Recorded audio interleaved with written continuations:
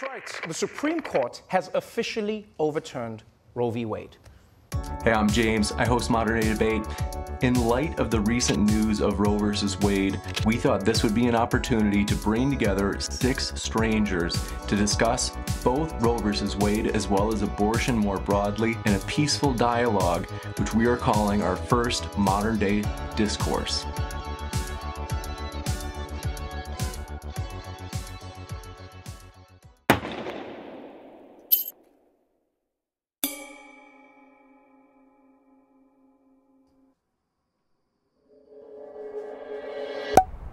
It's just a very simple definition that abortion ends the life intentionally of an innocent human being, and on that basis alone it is murder.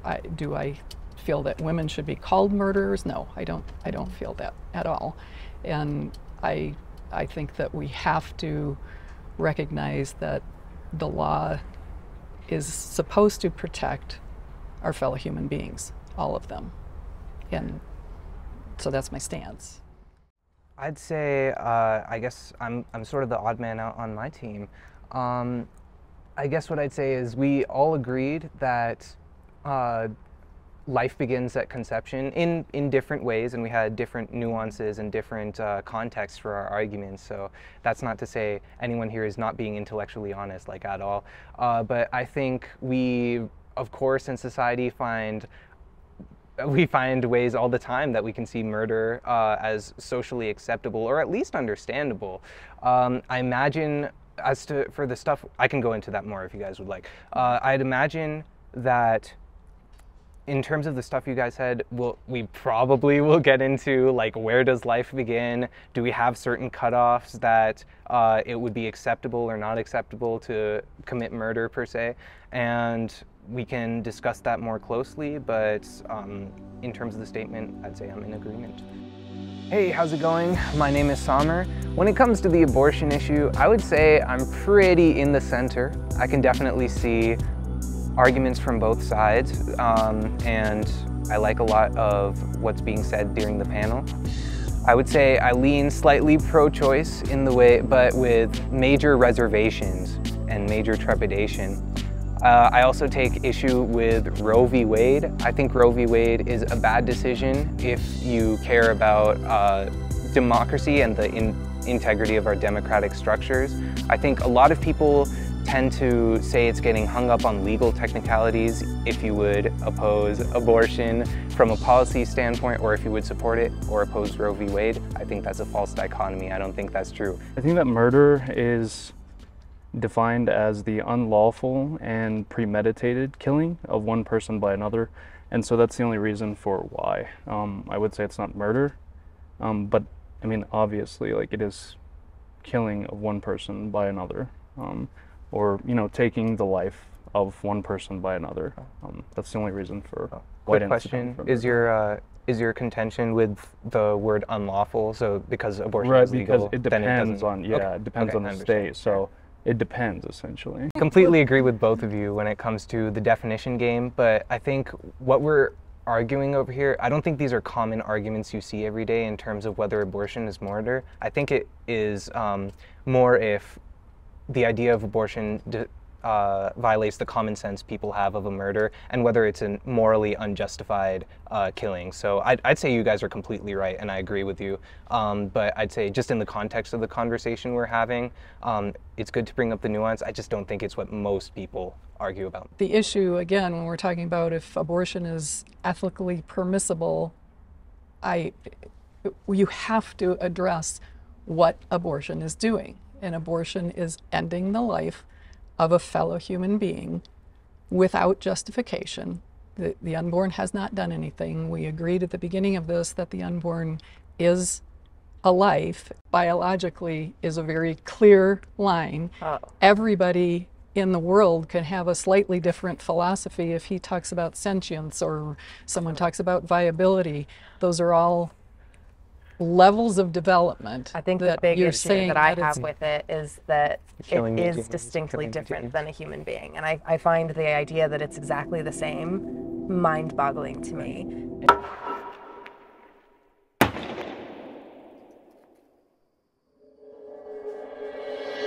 this would be another case within which I would say the mother, she did not deliberately participate in the process through which another life is created and then forced to be dependent upon her. Somebody forced her to essentially create a life, and then it was forced to be dependent upon her. I would say that two wrongs don't really make a right, but in this instance, like I said, I just don't think that she has the responsibility. Yeah, as someone that would probably never have to experience an abortion, I think it's still, I can imagine something as harrowing as being stripped of all stripped of all physical anatomy, and then being forced to carry the I guess literal consequences of said issues, when that was never, like, you did very little to even be put in that situation. The other issue I have with this, whenever this subject or question comes up as a justification for abortion, the implication is that people who are conceived in rape are less valuable, and it's okay for them to be killed in an abortion. And I think that's kind of a devastating consequence in our culture, that people who have been conceived in rape have to feel like most of society thinks I shouldn't be here. I wouldn't say that's the case. I'm not saying that because a woman is raped, she should obviously want an abortion. I would disagree with that characterization. I don't think that those people are less valuable, or that I think that a woman who's been sexually assaulted and chooses to carry her baby, whether she wants to parent that child or put them up for adoption, I think that is her choice, and that's an incredibly valid choice to make, and that may be how she chooses to heal from her trauma, but that doesn't make it okay to force that choice on other people. My name is Tiara, and I am firmly and passionately pro-choice. It's something I feel very passionately about, and I've lived the experience of the foster care system in the United States. It's not a valid or productive, viable solution that we have, and the adoption industry isn't much better. And at the end of the day, I think quality of life trumps life, and bodily autonomy is entitled to women as well, not just everyone else. And I would say, in that respect, I think, again, our culture has created this sense that those children are horrible, even in just the presentation that you made, that it would be horrible for her to carry that child. It would be horrible for her to be forced to carry that child. But I think that's an important distinction. The implication is that there are some humans that are okay to kill.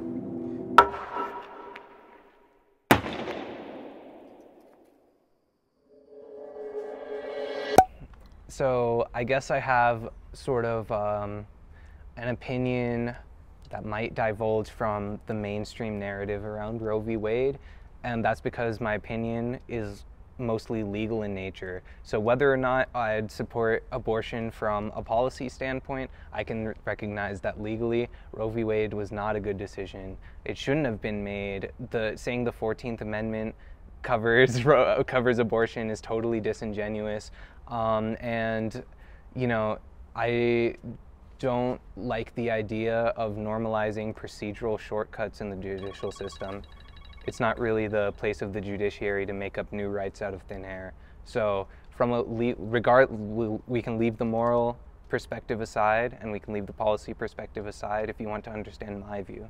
But legally, it was a bad decision. I completely agree with that. Yep. Yeah, you said it well. Yeah. And to my point earlier, and all through this, in the oral arguments, it was one of the justices that asked the attorney, if it was established that the unborn fetus was a person under the protection of the 14th Amendment, you wouldn't have a case, basically. And the attorney agreed. She said, my case would be very difficult indeed. And that's still the issue. We're still talking about, if the fetus is a person, do we have the right to kill it? For whatever the reasoning is, if that is a human being and a living human being, why does that person not deserve the same rights that all of us have? My name is Nancy. I'm pro-life because I believe this is a human rights issue, and the fundamental right to life obviously takes precedence over all other rights, right to privacy or anything else. I believe that those of us with a voice have an obligation to speak on behalf of those who can't defend themselves, and the unborn clearly cannot defend themselves. Yeah, I mean, if the Supreme Court was able to strike it down, then, I mean, I imagine, you know, it's sort of like a process of figuring out what are the strongest arguments for things, I guess, and apparently this one was not that strong if it was able to be, you know, struck down. Those of you who disagree, please step in and Sure. chat. Oh, boy, I hate legal theory so much, and I will never become a lawyer because of it. In reality, you are all correct. It seems to be the case that like it was done very poor. Roe v. Wade was done very poorly. That said, I still, being obviously pro-choice, I have the belief that it should have been done better, or by like any means to be done, quote unquote, legally. For me, I don't necessarily think the 14th Amendment is the perfect place for Roe v. Wade, but I certainly think it factors in. Privacy is a huge part of this, and we've seen that in a lot of the legislation that's coming out of Texas, where they're requiring medical providers to report certain conditions that are often not even in any way related to pregnancy or abortion or miscarriage, and that's a gross violation of privacy. I think it's in the prosecution of it that largely the 14th Amendment would come into play, and it's, you know, I think even if we're saying that abortion is wrong, that abortion is bad, that it's going to get into really murky waters that no one's going to be comfortable with.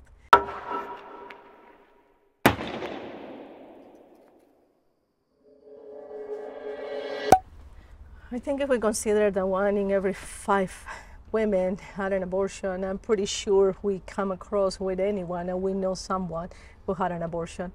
And that's the reason why I'm so passionate about this issue, because the people that I know, they suffered a great deal.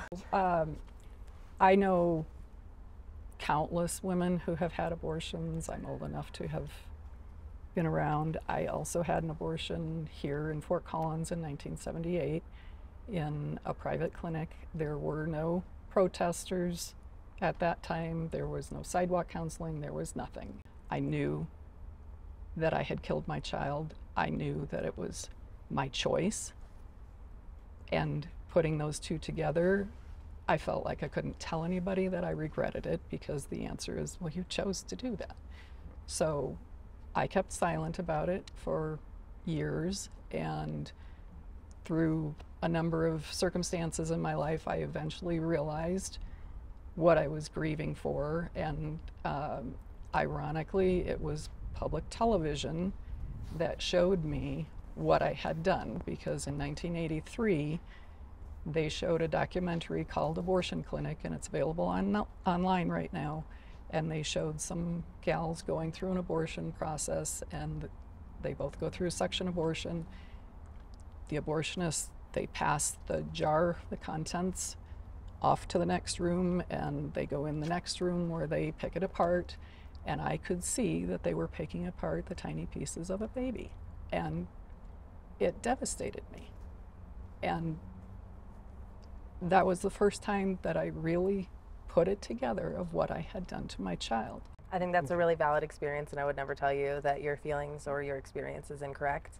I would say that from my perspective, the solution isn't to do away with abortion, it's about being informed, right? I think, and I do think that we've made a lot of progress in that regard, and what we're requiring is said to women seeking an abortion, requiring that they have this initial discussion in a room alone without their support person, and just in case they're being pressured into that situation, talk about what are the reasons that you're making this choice, and would you like resources to see if we can solve that problem, so that you have these other alternatives. I think that's the solution, not doing away with abortion altogether.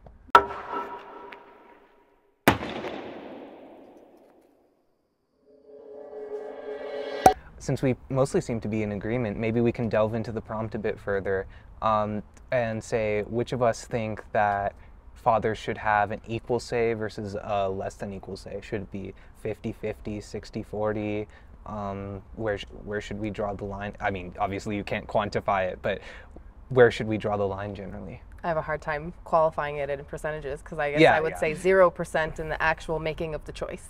Okay. 100% in the ability to voice what their intentions are and what their stance is. Yeah. I mean, I would say that it should matter. It would be hard to put into a number because ultimately I would say that the mother would be able to veto. I'm Andrew. I guess I'm on the pro-life side today. Although I think that a better category within which to place me would be the pro-sentient side. As I said in the panel, there's been evidence to suggest that sentience emerges as early as 7 to 8 weeks, to which I would place, or I would apply the precautionary period, which would essentially make me mostly pro-life. I sort of have a not so popular opinion that in my particular flavor of pro-choice, I think that if a father from the very beginning decides they don't want to be involved and would like to sign away their rights, I think they should be allowed to do that. And I don't think fathers should be able to come in and out. I think that's toxic and damaging to children. But frankly, I think that if a father doesn't want to be there, it's better for the kid for them to not be. And I think they should have the right, same as I can choose to not have a baby after I've gotten pregnant. I think that fathers should be able to, in that initial time frame, say, I don't want any part of it, sign away my rights, and I'm not responsible. And I guess I just, that's my hot take. I think that's reasonable. Radical equality. No, I think that's pretty reasonable, honestly. Would that be like something we legislate? Like we're I going to was thinking legislate about that? exactly I think it's really hard, and I think it's more of an idealized society because there is But the that's an reality that interesting- children have needs and children need to be fed, and if this one parent isn't able to fulfill those needs, whose responsibility should it be? And I think it comes into this big, larger debate, and I don't know how exactly that could be implemented, but I could tell you In that principle, this is probably But at once 17 again, years kind old, I of, said, hey man, you don't want any part of it, let me know now and we'll go our separate ways. And I meant it. I think that's totally reasonable. Obviously, I was never in that situation or my product of that situation. Me and my dad and I were still like, my dad has fulfilled every single need that he has, but if it were the case where like even that said, like, my mom on the other hand, like we have butt heads sometimes. I have stopped talking to my mother. I think even from even as like a child, young age, or even just as the mother, you have that right to be like, yo, you're not doing your job as we need to. You're not doing X, Y, Z. TBH, I don't think. I think I have the right to kind of like veto your decision on this because you're not really doing what you need to, and if they just straight up leave and just sign off that, yeah, I don't care, do it, whatever, then, well, I mean, that's consensual at that But point. it's kind of sad too, because at the same time, once again, it's encouraging that you can keep with that behavior. You can keep impregnating girls, and that you're going to be totally responsible. And I don't think it's good for society to have that. In fact, we need. I guess I don't it. think that babies should be used to punish people and teach them lessons. I So think, It's not about punishing, I don't think it's but the- being when you are you want to have sexual sex with your partner. Definitely in your mind, and you should keep that idea that you are going to be probably impregnating that girl, and that you should be responsible for that. Yeah, I think it's more so forcing you to take responsibility for the consequences of your actions. Yeah. Because, yeah, I mean, as a man, you're going in and you know what can happen.